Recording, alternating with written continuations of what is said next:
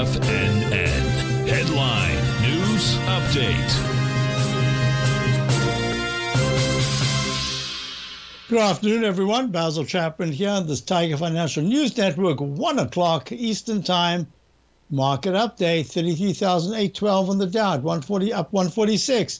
Started that leg seeing the Chapman wave methodology. We're always looking for 4 higher peaks once the buy signal gets upgraded to a buy mode, which is where we're at right now. So this should be positive going into next week. We're looking at the S&P right at this moment, actually playing catch up to the Dow. Dow's up.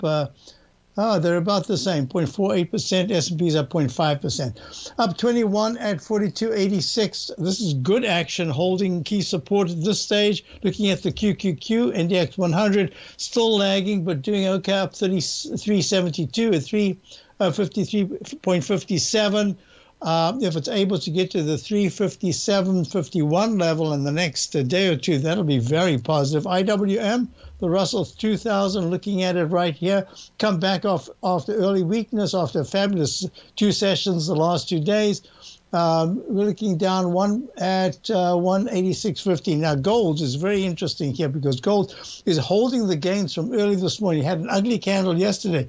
Today, it's not quite taking out the lows and the highs, but it's really filled in yesterday's parameters. It's at 1981, up 23. And this is kind of what we're looking at, that gold is attempting to form a base with the 1937 200-period exponential moving average, a really important support if there's another slide, and 1990s will be strong resistance. Crude oil now is down a little bit sharper, down 161 at 70.91. We've been looking at crude oil as just a plain old sideways move. And bonds are up almost a point at 25.32. Making that H pattern. We'll talk about that when I return for the Larry Pesavento show.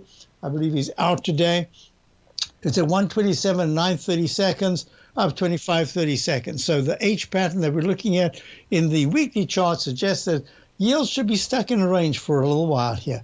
So we'll be back in a moment to do Trade What You See show, the hour, and Basil Chapman here.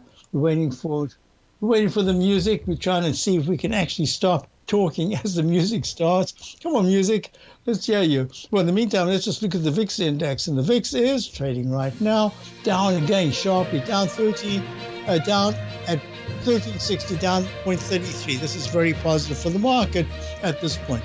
I'll be back in a few minutes. Hope you can stay and check out my opening call, my daily newsletter.